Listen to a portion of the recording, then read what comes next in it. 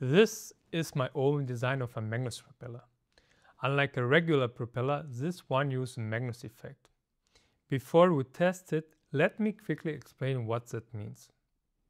The Magnus effect was discovered by Heinrich Gustav Magnus in the 19th century.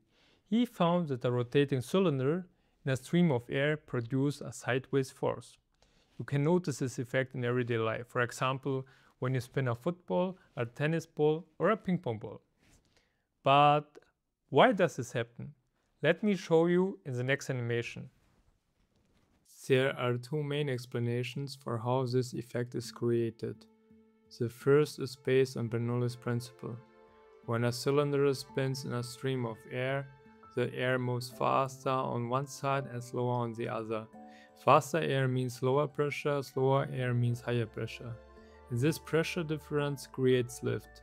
The second explanations come from Newton's third law. The rotation cylinder deflects the incoming air downward. This reaction produces an upward force, which lifts the cylinder. Usually, Magnus propeller need two systems, one to create airflow and one to rotate cylinders. I wondered, what if I combine both with just one motor? So I designed my own solution. In my design, the motor makes all cylinders rotate together around one main axis, while each cylinder also spins around its own axis. I tried a few different solutions. Let me show you how each one works. In this CAD model, you can see the full gear system of my first attempt. The planetary gears make the cylinders rotate around the main axis, while the bevel gears let them spin around their own axis. Two motions driven by just one brushless motor. Now I just need a setup to test the propeller. To test this prototype, I built a setup with aluminum, wood, plexiglass and 3D printed parts. But the first version didn't work. Too much friction, it jammed. So I made a simpler version with 1 degree of freedom and it runs smoothly. To control everything, I used an Arduino with an infrared sensor to measure RPM. The Arduino also controls the ESC via PWM signals to set motor speed. And for safety, I added a plexiglass cover because honestly, I wasn't sure if this propeller would survive high RPMs.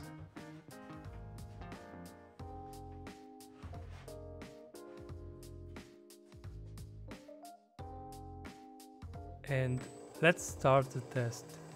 First, I tested with the regular propeller and everything worked fine.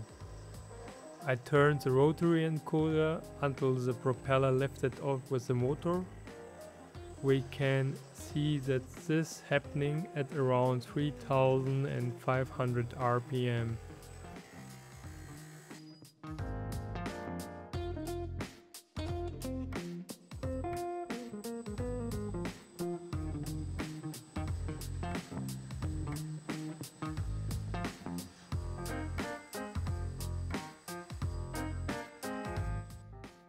And now I can finally test my propeller.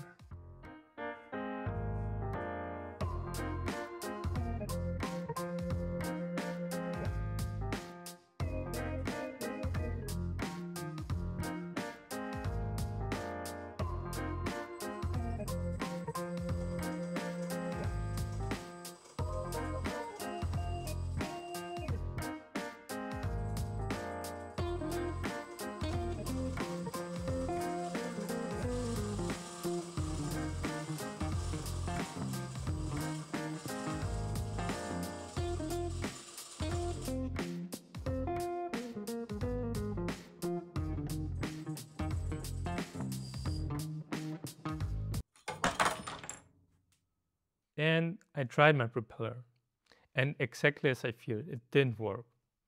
You can see that the clutch dug into the motor mount, blocking rotation. On top of that, the main axle was worn out, causing heavy vibration. So my first Magnus propeller failed. It wasn't strong enough for higher speeds.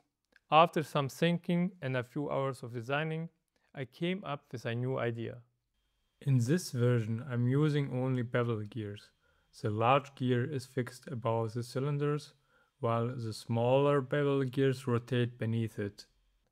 While I printed most of the parts on my own 3D printer, I had the gears printed by IGUS, because I needed them to be stiff and durable.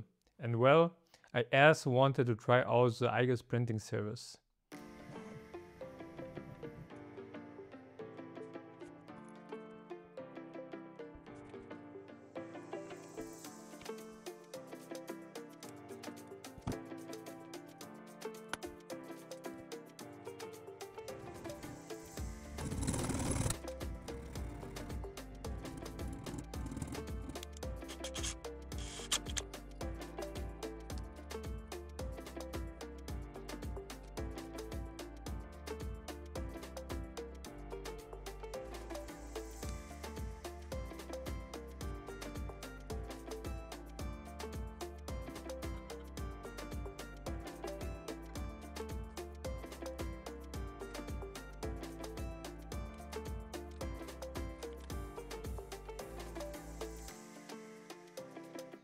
For this design, I built a new setup that makes assembly easier and more stable.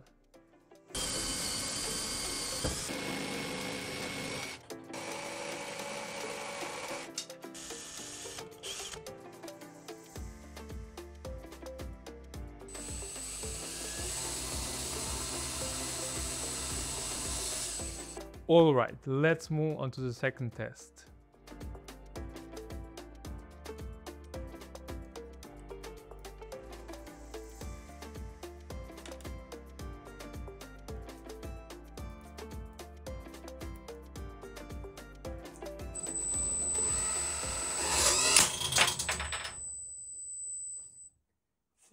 At 3000 RPM, the centrifugal force becomes too strong. Because of this, I added an outer rim to the cylinders to prevent them from flying off. I also added evenly spaced grooves on the surface of each cylinder. These grooves work like dimples on a golf ball. They create a thin turbulent airflow layer near to the surface which reduces drag. That means more of the energy goes into generating lift instead of drag. Just as I started printing my next design, things began to go wrong. The long part didn't stick to the heated bed, and when I tried to print it in an angle, I realized I had forward supports. Then my PA filament ran out. After that, I switched to PLA, and that's when my Prusa printer broke down. Since I didn't want to waste more time troubleshooting, I sent the parts to GLC 3DP and had them printed using SLS.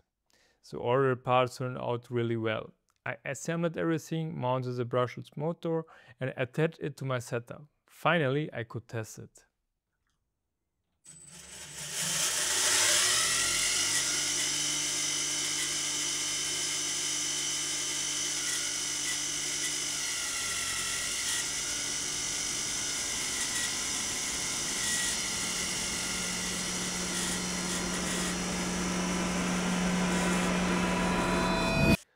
I also tried this version, but it produced a very loud noise and there was no upward movement.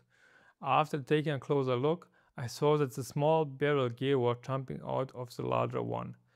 This was caused by a bad axial bearing on the larger gear wheel and the top part of the frame was bending. To fix the axial movement, I added a propeller nut on top. However, it slowed down the rotation and the initial torque became too high, causing the motor to stall. So this design failed too. Even so I tried several different versions, none of them worked. At this point, I'm giving up on the project, at least for now. Maybe in the future I'll try another design. But that's the whole point of prototyping. I tested my ideas, made some mistakes, and learned far more from the failures than from the success. And this is my very first video on this channel. I hope you enjoyed it. If you'd like to see other, maybe successful or maybe failed projects, please subscribe, leave your feedback in the comments, and see you in the next video.